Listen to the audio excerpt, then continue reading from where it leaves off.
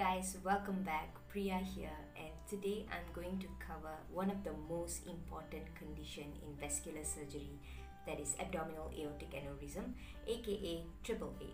Before going into abdominal aortic aneurysm, let's talk about aneurysm itself. Aneurysm is an abnormal dilatation of a blood vessel more than 50% of its normal diameter.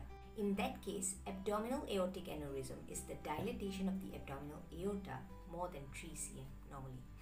Did you know that in the UK, around 1 in 70 men aged over 65 years old, they have an abdominal aortic aneurysm, and over 3,000 deaths occur each year from a ruptured AAA.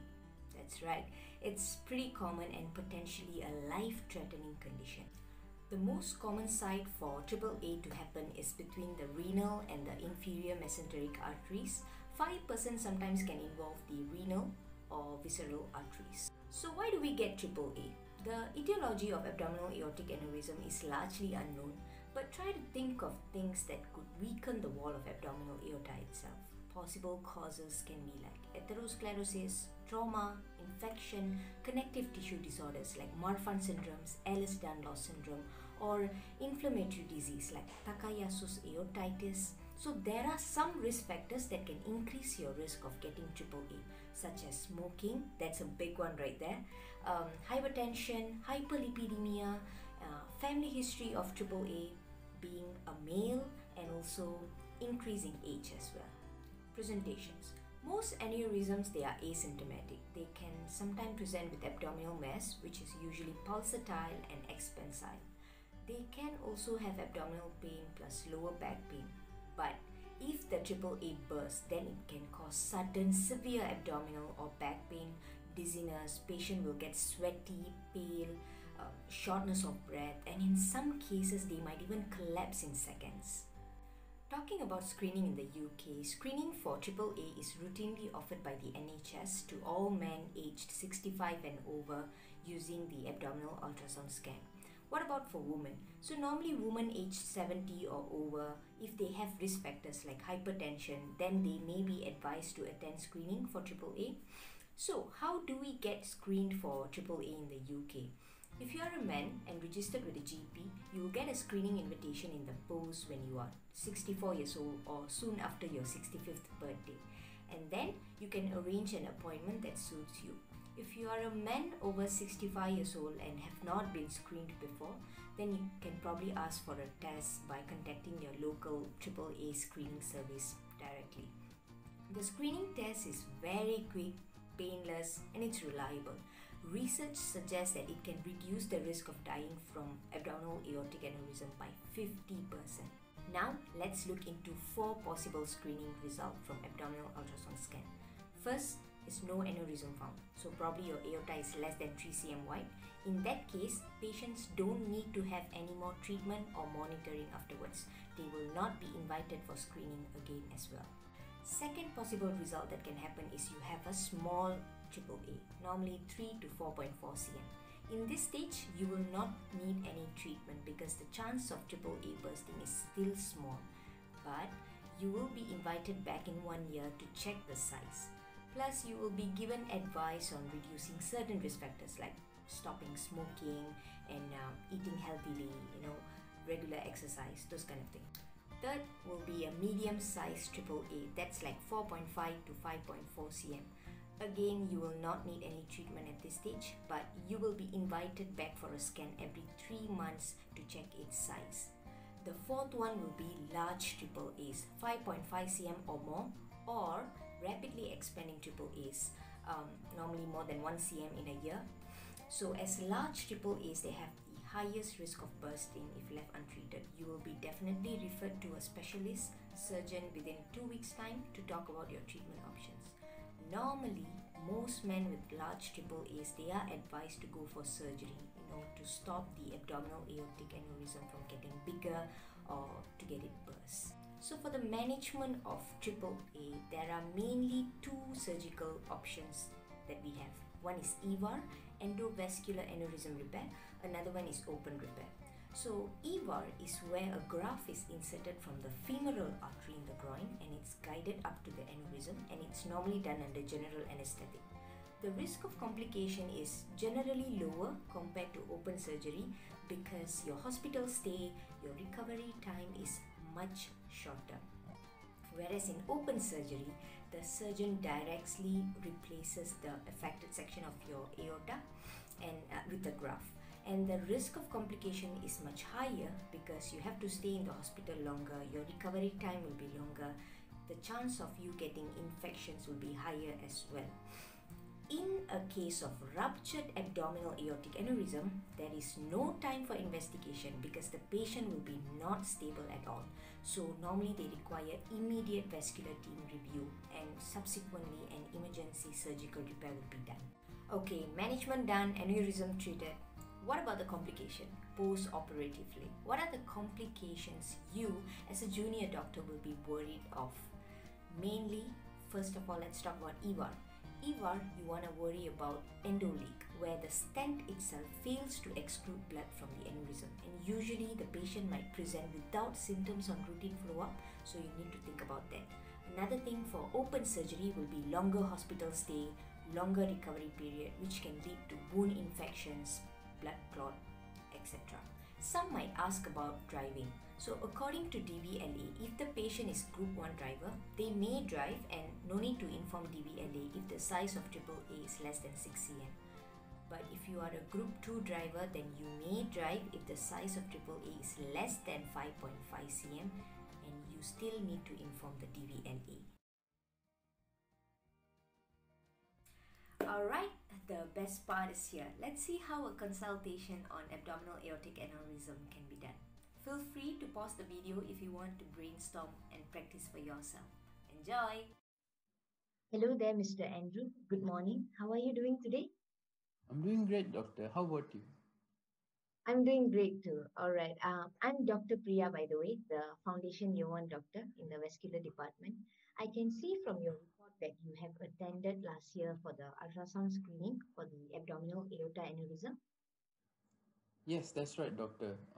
If I'm not mistaken, they told me it was around 3.5 cm, and they asked me to come back this year, so I'm here. How is it now, doctor? Is it better? Yes, you're right. Last year was actually at 3.5 cm. But when we checked the ultrasound a few hours back, showed that your abdominal aorta has increased to 4.9 cm now. That's like more than 1 cm in a span of 1 year, which is actually a little worrying, Andrew. May I quickly know, did you have any abdominal pain or lower back pain recently? No, doctor. How about like feeling dizzy or any shortness of breath? No, I'm feeling fine, doctor. No, no, no, nothing. Nothing. Okay. How about like any pulsation, feeling in the tummy? No, no. Why are you asking me about all these symptoms, doctor? What does it mean? I know this might sound really worrying, Andrew. I'm just trying to figure out whether you have any symptoms from the abdominal aortic aneurysm or not. The Mm, abdominal aorta, they have very high risk of rupturing when the size gets really big, especially like more than 5.5 cm, or mm. when it enlarges rapidly, like in your case, more than 1 cm in a short time, 1 year. I see, I see. Okay. So, what do we have to do now, doctor? Can you briefly tell me about the procedures to treat this aortic aneurysm? Sure, sure. I will write you a referral letter to the vascular surgery department first. There are mainly two procedures that can be done here, Andrew. The first one is called endovascular repair. It's a very minimally and invasive procedure. There will be a small cut at your groin, and then a graft will be inserted through the blood vessel in your groin, and then it will carefully be passed into the aorta region. Then once it reaches the aneurysm, the graft is then expanded inside aorta to form like a stable channel for your blood flow to happen. You basically get aneurysm because the wall there is quite weak. So this procedure is kind of reinforcing the weakened section of the aorta.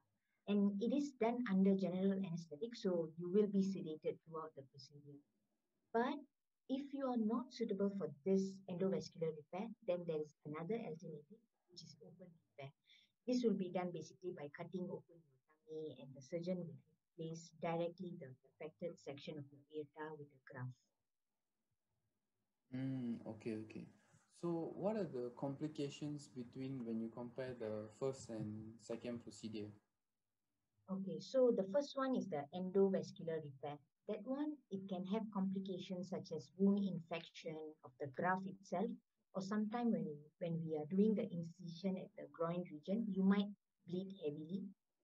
The main one is the graft itself. They might slip out of the position, but then you will have regular scans to check for this after your operation.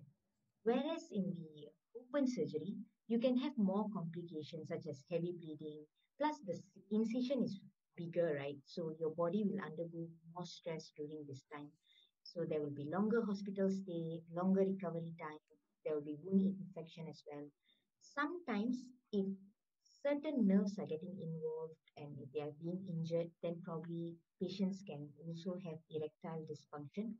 But this can be solved in a few months or years.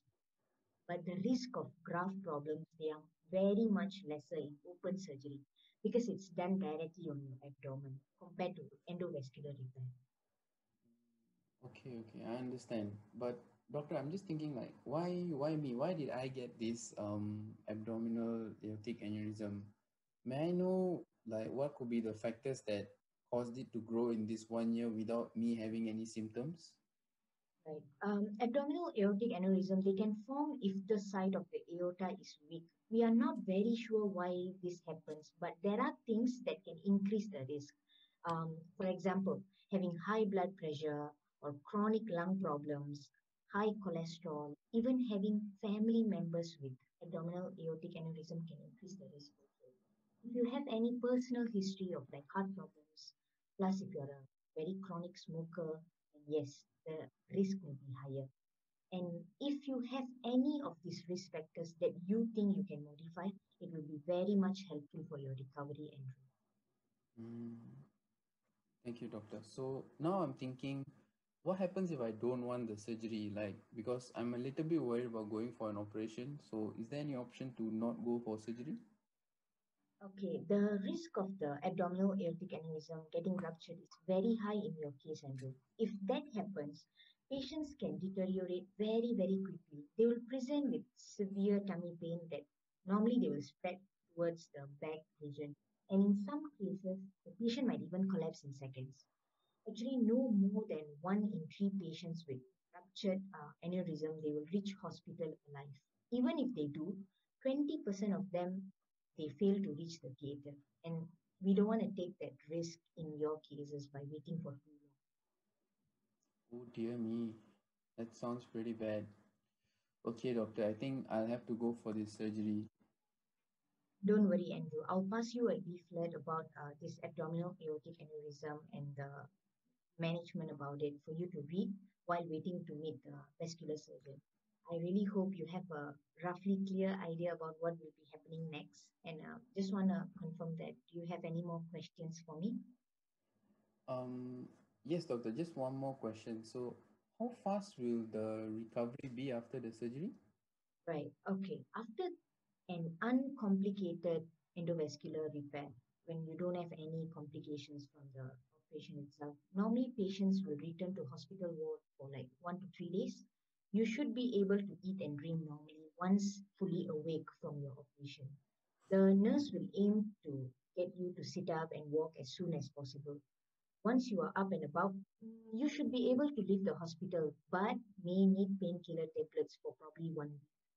Full recovery means it might take between 3 and 6 months for an open surgery, whereas for endovascular repair, it might take around 2 to 4 weeks. But to be honest, the speed of recovery will also be affected by your age and your basic general fitness as well.